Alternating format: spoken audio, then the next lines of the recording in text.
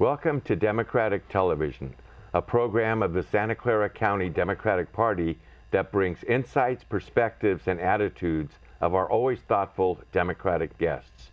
Today I'm delighted to have Paul Fong as our guest. Paul Fong is a longtime leader in the community.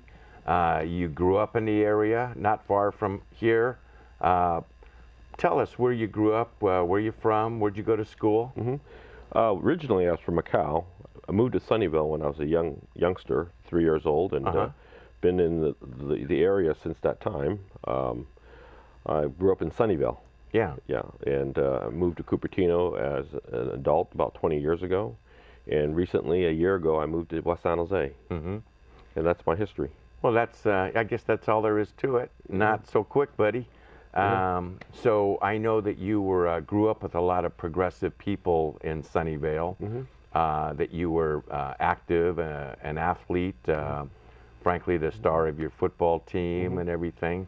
So let's hear a little bit more about the younger years. Well, I was very fortunate to meet some outstanding mentors, Asian Pacific Islander mentors, because I'm an Asian API member myself in the community. And so I met Paul Sakamoto when I was a freshman. And he taught Reverend Sakamoto. Yes. Yeah. The Superintendent Sakamoto. Yeah. Yeah. He taught me about multiculturalism. And then I met Mike Honda out in the hood. He came out in the hood. He was doing Peace Corps work at San Salvador. He thought he was still doing Peace Corps work when he returned. And he came out, and I met him in the barrio, and he inspired me. I've been following his shoe steps ever since that time. So that goes back a little ways. Yeah, it does. High school years. So did that give you a sense when you were in high school, when you were that young, that public service might be for you? Yeah, well, I was the captain and the leader of the football team, varsity football team, and there I learned a lot about leadership, and I learned a lot about the community. It was a very diverse community. There were African Americans, Latinos, working class whites, and Asian Americans. Very few Asian Americans on the football team. I think there was only 2 of us. Oh. Yeah. It taught me a lot. It taught me about diversity, and I always wanted to carry that agenda, diversity. And when I got elected to the Foothill De Anza Community College District, that was the forefront of my agenda, as diversity across the institution. And I beat that into the whole administration and in the institution for 15 years, and now they're a very diverse institution. So you brought that awareness based on your own experiences growing up in Sunnyvale and meeting other inspiring people. Yes, absolutely. I learn from people, and I apply what I learned from people. So what kind of jobs did you have after college? What did you get into? Well, I opened a flower shop because I opened a flower shop, retail florist, in high school. Oh. In high school, there was a flower stand, and there was a bottleneck traffic on North Mary Avenue, and we just put flowers out, and we started selling like hotcakes. And so I started retailing flowers. We grew up growing flowers. We were flower growers, but your family was. My family was, and we threw some flowers away. They're only a week old, and so it usually gets to the retail market in a week. And so I just took it out of the garbage can and started selling them, and they sold like hotcakes. And so I pursued the retail flower business, and then we sold the nursery, and I moved the florist to the other side of town, and it's called the Flower Cottage, and it's still there. It's still there. Oh, okay. And so you bring happiness to people every day. Yes, I do. I mean, it's a great job to deliver flowers because they're all smiling and they're very appreciative of the deliveries.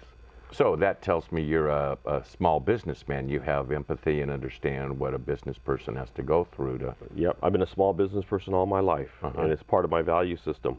I was recently endorsed by the California Small Business Association because of my small business background. Oh, well, that's a credential. That's important. What other kinds of early experiences did you have in the world of work?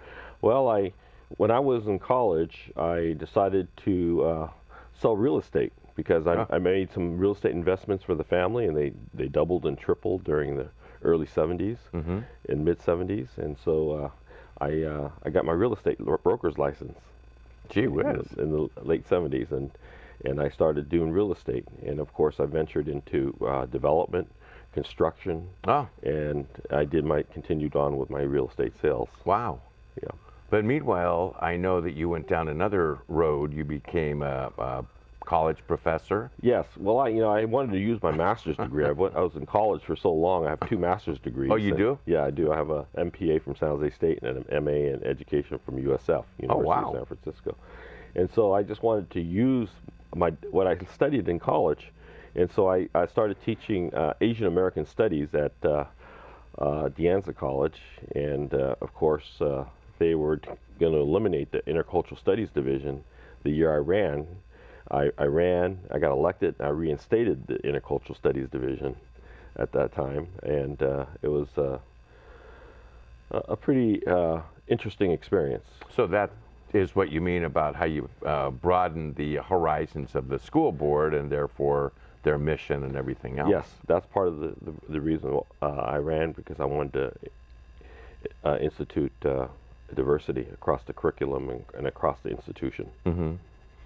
And I know you ended up as a professor at Evergreen College. Yes, when I ran for the board at Foothill De Anza, I had to resign my position because it would be a conflict of interest to teach in the same board that you serve as a trustee. And so I went to Evergreen Valley College to teach. I taught the Introduction to Ethnic Studies course, and then in 1996, they opened up a position in political science, and I applied for that. I was teaching political science part-time too, and I got the job as a full-time political science professor. I think I was the first API, Asian Pacific Islander, full-time professor of political science in California at that time. Wow. Yeah, the APIs were not seen as American government instructors for some reason. Well, one of your passions has to bring APIs into the political mainstream, and you're considered one of the leaders in doing that. Another way of saying that is kind of the godfather of the API community, and that you want to make sure that we have good representation as our community reflects. Yeah, I was one of the founders of Asian Americans for Community Involvement. It's celebrating its 42nd or 3rd anniversary now, and it was a very interesting experience. It was social justice, it was inclusion, it was about inclusion, it's about getting Asian Pacific Islanders at the table, which we weren't at the table at that time.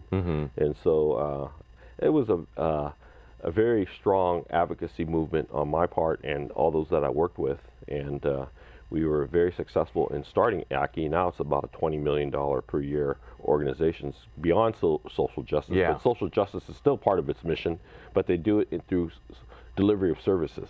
A lot of very important healthcare programs. Healthcare programs and domestic violence programs. And, I mean, everything under the gamut, just about. Yeah.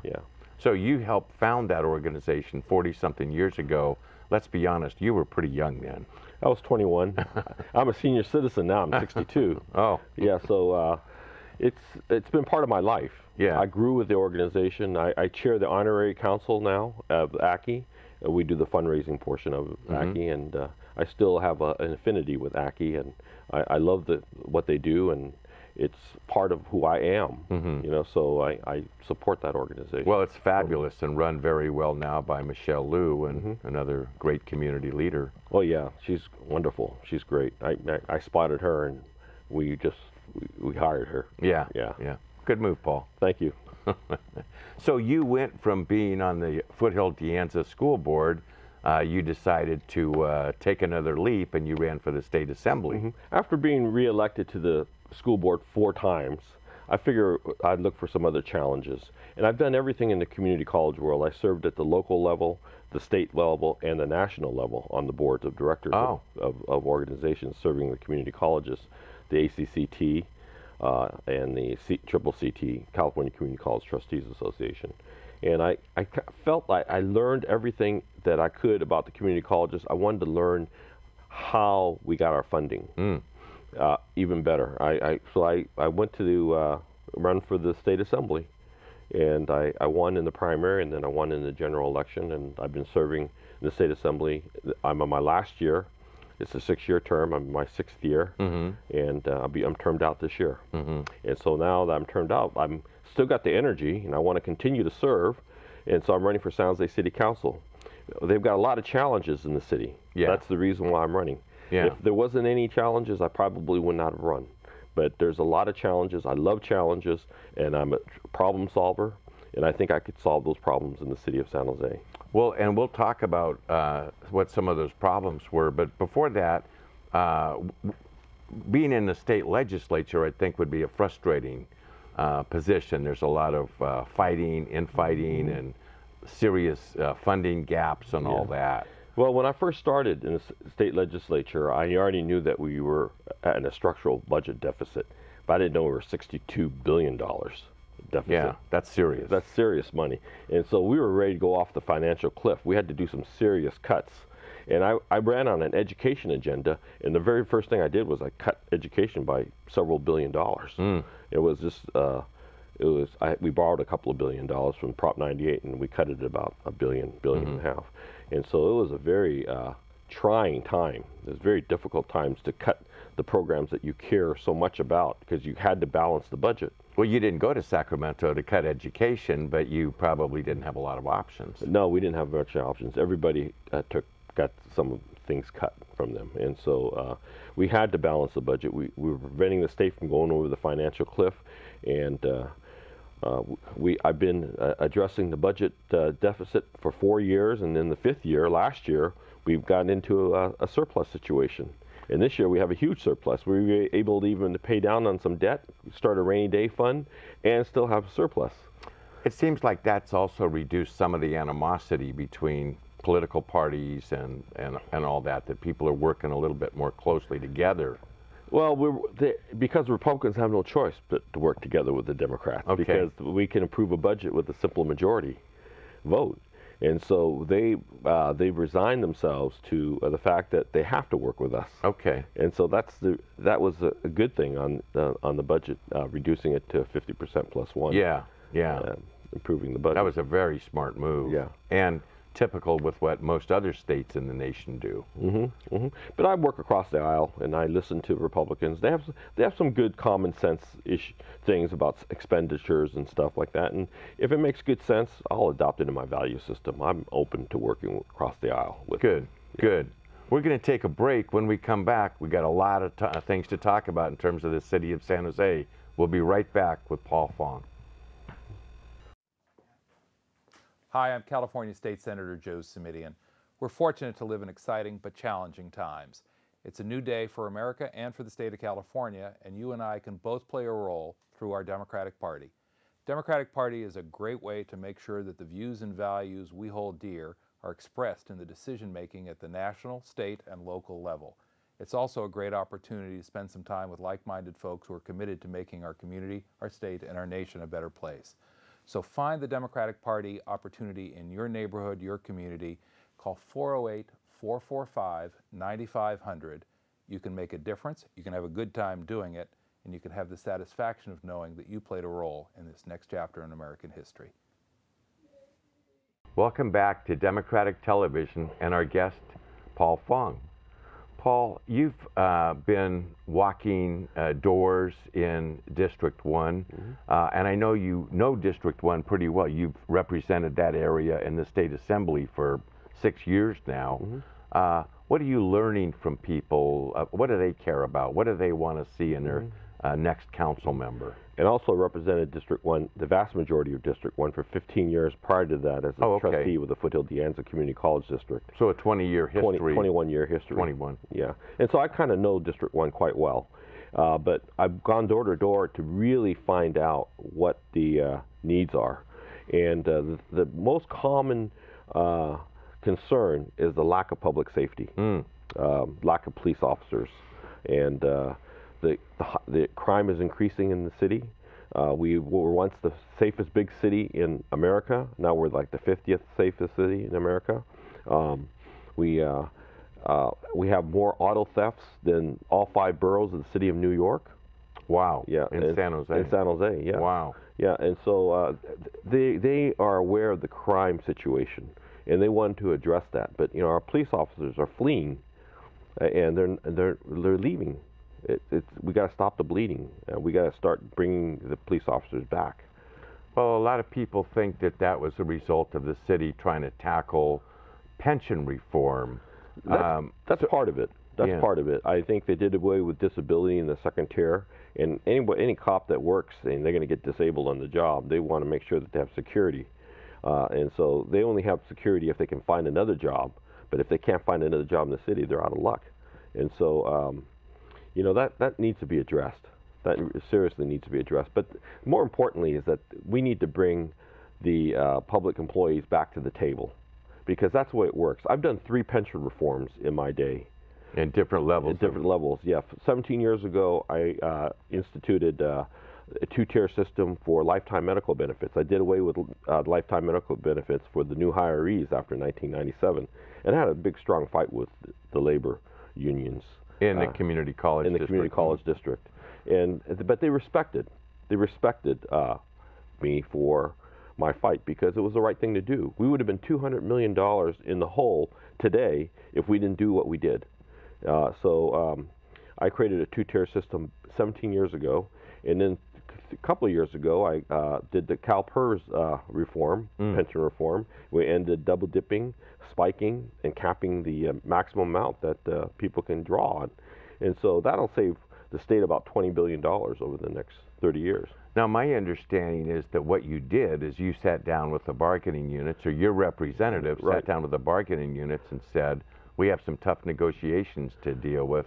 Let's do it. Yes. And that's what's been missing in San Jose. That's what's been missing. They've got to be at the table. They know what they can give up, and they need to present that at the table. You just can't go and take away from them, because you might take away something that's really treasured, like disability insurance.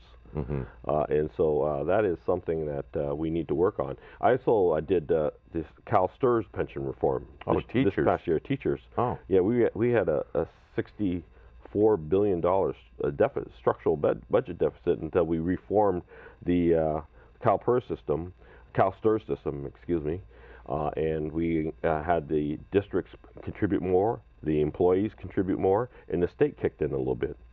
And that was done through the trailer bill and the budget this past year. And so so I've done 3 pension reforms, and all the times I've done it, they've got to be on the table. The labor union's got to be at the table, and they know what they can give up, and you know, we need to negotiate it. Yeah. Well, it's understandable that public safety is number one. What are some of the other issues you're hearing when you go knocking on doors? Yeah, interesting enough, libraries and parks. Yeah, the library hours are not sufficient for the users. They close down after 5. They close down on weekends when they need it the most. We need to extend our library hours for the community, and that'll get some of the kids off the streets too. And also another thing is that the lack of park space. We need to negotiate with the schools so that the schools will open up their facility as a park for the community. And we need to bring back the school liaison that the city had, that Ron Gonzalez started, and we need to bring that back so that we can open up the schools as parks. Those sound like legitimate things to do. Yeah, very legitimate. Those are going to be my top 3 agenda items when I get into the city. Also, there's some issues about some planning issues and some jobs, housing issues, that we have a ratio of 1.3 jobs to 1 housing unit, and we're at about 0.8. We're far away from the goal. We need to reset that goal into being a more realistic goal, like maybe 1 to 1. Well, that's an issue that transcends everything. It transcends party, income, and all that. If you don't have the housing, it's great to grow jobs, but if people can't live here, you get a problem, and you got to price out folks. Absolutely, and the more housing that we develop, we also bring in affordable housing. And so that's what's lacking. And we're not addressing the housing issues in its entirety, and we need to look at it as entirety, affordable housing and the regular housing issues. So you're finding that people are receptive to you? I mean, I guess, you know, many of them that are older, longer in place residents, Paul Fong's not a stranger to them? Well, they know who I am. They know what I'm about. They know my progressive values, and if they like me, they'll vote for me. If they don't like me, they won't vote for me. Fortunately, majority or supermajority of the people in the district like me, I believe. I guess we'll find out. Yeah, we'll find that out. We'll find out. We'll find that out soon. Yeah, a little later. What are some other tough issues that you had to deal with in the assembly where you showed that you're willing to do what your conscience dictates rather than given the popular votes? Well, one thing, I initiated the Shark Protection Act. We protect the sharks because the sharks were getting finned and thrown back in the ocean to die in large numbers, and if the shark's population depletes and it goes extinct, it can go extinct in my lifetime if we don't stop the finning operations. And we need to save the sharks because the sharks are very important for our ocean's ecosystem. They're the top food predator. They keep the balance of the ocean in place. They're the regulators of the ocean. They eat all the garbage up, and they keep our oceans clean. And so we need the sharks to be alive to do that. And so I banned shark's fin. And when I banned shark's fin, I banned shark's fin soup, which was a delicacy in the Chinese. You got a lot of heat for that I did. From the Chinese community. I did, but it was the right thing to do. I had to debate my ethnic consciousness versus my environmental consciousness, and the major devastation to our environment was not worth eating shark's fin. And so, it just overwhelmed and dominated my ethnic consciousness. So my environmental consciousness. So a lot of that then comes to, you want to have greater education about the impact of people's choices. Right. And it's working. The shark's fin ban is working now. 8 states have banned it. China has banned it from its official functions. Airlines have stopped shipping it over here, and hotel chains and restaurant chains and grocery store chains have banned it from sale. And in fact, I just heard a statistic that shark's fins sales was reduced by 70% last year. Wow. 70%. So we're saving 70% of the shark species. Wow. Yeah. Well, I can see you walking around in a shark suit and being cheered, not just because of the San Jose Sharks. Yeah, I love the San Jose Sharks, and I think they love me too. Oh, that's good. Yeah. That's a fair thought. So what do you think you might be able to do for the schools? You know, people say, well, the council doesn't deal with school issues, but you know, if you keep library hours open longer, you're really helping people in their education. Well, we need to keep our schools open longer too. I mean, that's what the liaison with the city can actually keep our after-school programs and also use the schools for a park. And so we need a school liaison to make those things happen. And that's something that the city used to have, but they got rid of it because of the budget problems. Right, exactly. I'm going to institute that. So the city does seem to be in greater financial health. There seems to be improvements. Of course, helping, quote, the business climate helps with that. You do have a business background. I do. I've been endorsed by the California Small Business Association because I've been a small business person all my life. I understand business. Yeah. And I serve on the Jobs, Economic Development, and Economy Committee, which promotes small businesses throughout the state. We passed the Go Biz, which is an executive branch position, which promotes big business and trade. And so we actually encourage business in the state of California through Go Biz and the Jobs, Economic Development, and our Economy Standing Committee in the Assembly, which I serve on. I was a founding member of it. Oh. So you were a community college trustee, and you thought you want to run for the Assembly because you want to understand the funding process. Do you think that experience would serve you well on the San Jose City Council? Oh, yes, absolutely. I know exactly where to cut and how to cut when times are bad, and I know how to spend it when times are good. And so I've seen both times in my 21 years experience, and every budget that I have approved have been balanced with a healthy reserve. In fact, this last budget that I approved was balanced with a healthy reserve, and we paid down on some debt as well. And so I'm very pleased with my budgeting experience in public office.